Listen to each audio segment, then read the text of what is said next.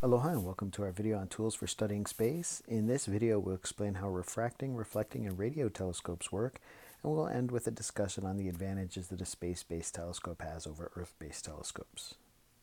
So the first type of telescope we're going to look at is a refracting telescope, and these type of telescopes use a lens. And what a lens does is it bends or refracts the light. So if you see in our picture, we have light coming in through the opening here. It's going to hit the lens and it will be bent to this focus here. So you can see the light waves coming in, they hit the lens, they're kind of bent here, they're going to pass through a little bit further, and then we have an eyepiece lens down here to kind of straighten them out so that our eyes can see it.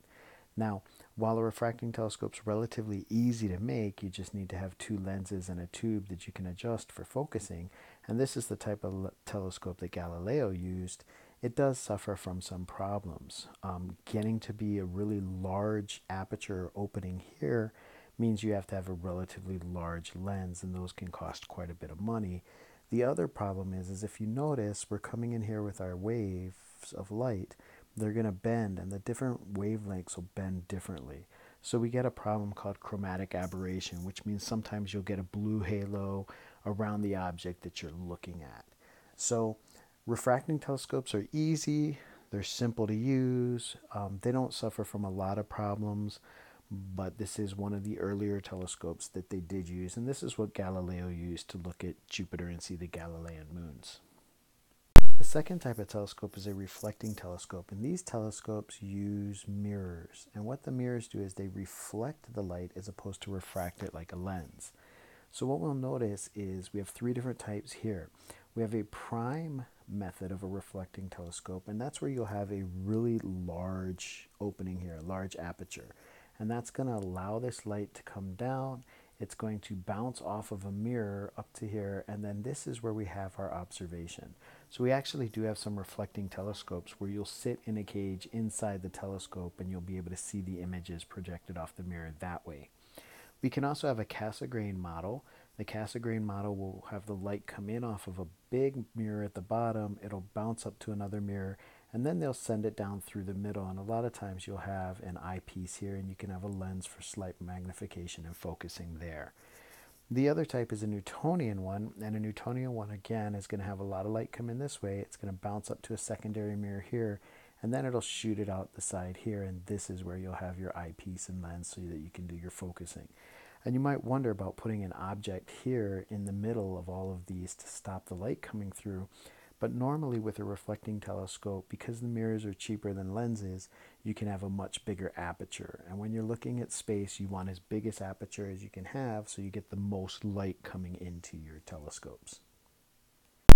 Now the third type of telescope is a radio telescope. And a radio telescope takes in radio waves, and what that does is it's just like a light telescope, but instead of creating an image that we can see with our eyes, it's one that we have to interpret. So a lot of times we can run it through a computer and generate an image that way, or we're looking at the patterns to see what's going on. What's really cool about radio telescopes is they can be huge. In Puerto Rico there's Arecibo telescope, and that one is built in the inside of a volcano. So you have an extinct volcano here, and what they did is they lined the inside of it so it looks like one of these radio telescopes. And they use that basically to look out into space. The problem with that one is it's always faced in the same direction. If you notice these here, they're mounted, and these mounts can spin.